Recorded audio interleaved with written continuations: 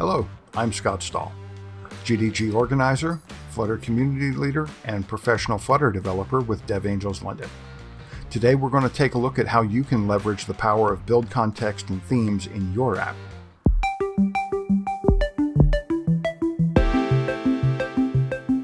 Now, context is pretty important. Let's take a look. Let's say you're talking to someone about their first app. All right, and you look at it and you tell them, hey, that's not too bad. Now they're going to take that as a compliment. But what happens if you're over at your wife's mother's house and she's been cooking all day, working in a hot kitchen?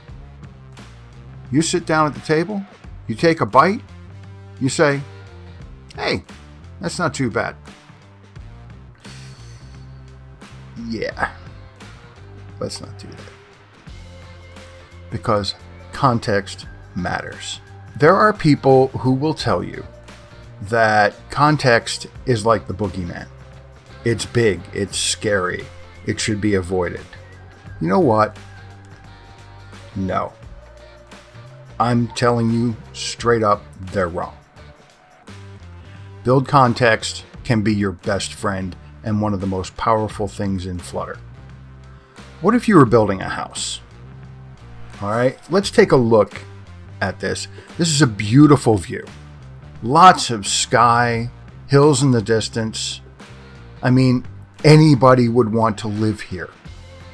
But if you were to try to build a house on this kind of a foundation, the results are pretty predictable.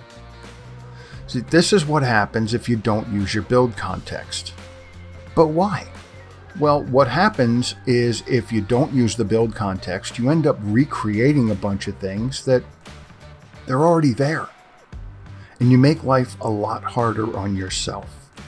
You start making custom theme files that for your own text themes, and you use files for your app colors. It's all there. All you have to do is use it. But what is it? Well, to tell you the truth, BuildContext is an element. Not helpful, huh? Yeah. Okay, sure. All right, let me see if I can explain this. Funny. Look, BuildContext, it's like your junk drawer. I mean, it's all in there. There's everything. There are ketchup packets in there from the 90s. Okay. No matter what you want, it's going to be in there. Or not. I know. Look, when you go into BuildContext, you're going to find things like size, depend on inherited widget of an exact type. You're going to find render object. You've got the page builder. You've got describe widget. You've got find ancestor widget of exact type, which is right there. And that is one of the things you're going to want if you're doing your own state management without any packages. That and find ancestor state of type. Many, many times people will have told you that when you use things like this, they go up the tree and they find the first closest instance of whatever type it is you're looking for, and it returns that one. Well, in those cases, yeah, sure. But what if you want the first instance in the whole app, the one that's all the way up closest to the top of the tree? Well, that's what this is for. Find root ancestor state of type. Sure. Now we've got the bad boy. Depend on inherited widget of exact type. Will you knock it off? Wise guy. Look, depend on inherited widget of exact type. What this does is it doesn't explicitly call call it, but it implicitly calls .of context. And that is what gives you access to your themes. So what we get when we run this is we get a theme.of context, which returns a theme data. Now, you want to talk about a junk drawer. Okay, we're going to find things in there like primary color, background color, primary color, dark color scheme, card color, focus color, primary color light, shadow color, hint color, primary swatch, splash color, toggleable active color. Yeah, when would you use this? I got nothing. Sorry. But then you get into your themes. Now, you've got the radio theme, you've got the icon theme, you've got the button bar theme, the dialogue theme, the divider theme, the app bar theme, the time picker theme, the text button theme, the elevated button theme, and text theme.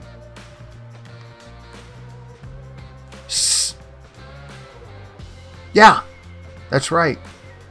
There's more than one text theme. We have text theme and we have primary text theme, which it's a little confusing when you think about the fact that primarily the one that we use is that one. Just saying. So when you get into this, what you're going to find is things like theme.of context.textTheme.titleSmall. All right, look. What this really means is you're going to look in the theme that is in this context. You're going to go find the text theme within that theme. And in that, you're going to find the title small parameter. And this is going to have the information you need for the size font of title small. Now, you might be thinking, hey, I've never heard of this title small. What's going on? Well, Material Design 3. That's what's going on. See, the wonderful people who take care of typography had us using one thing in 2014, another thing in 2018, and now, hey, maybe they got bored. I can't think of any other reason. I don't know about you. But look, you have things in here like body large for a size, then body medium, body small, display large, display medium, display small, title large, title medium, title small, label large, label medium, label small, headline large, headline medium. I'll give you 3 guesses. Yeah. Then we've got another one that is so useful, it's ridiculous. This thing, you got to be careful how you use it though, because if you put it in the wrong places, it can be called repeatedly unnecessarily. So you want to be careful and make sure you know what you're doing. But this is media query.of, wrong way, context. What this is going to return is a media query data object. Do you care about what it is? Probably not. You probably just want to know how to use it. Well, the way you use it is media query.of context.something something. Yeah. Look. You can get the size. What's the size? That's the size of the physical screen. That's not the size of your app, although if you are running a desktop app, that's going to be the size of the window. But within the size, you find the width and you find the height. You can also find out if the user is using a screen reader for accessibility, or if they've asked for the text to be bold. You can find out what the pixel ratio is. of the screen. You can get the device orientation. Did the user set the screen for high contrast? What's the platform brightness? Do they want text scaling? Are notches blocking the screen, or is the keyboard covering anything? It's all right there in the media query, and all you have to do is use your build context. Really, there is so much that this can do for you. It's insane. I can understand, though, that this might be confusing. A lot of things are confusing at first, but there are lots of places where you can get help, such as the Flutter community Slack. Now, this Slack, believe it or not, has almost 20,000 members. That's crazy. And you get to it and a lot of other places that you can get help through the community page on the Flutter team's official website, which is, of course, at flutter.dev community.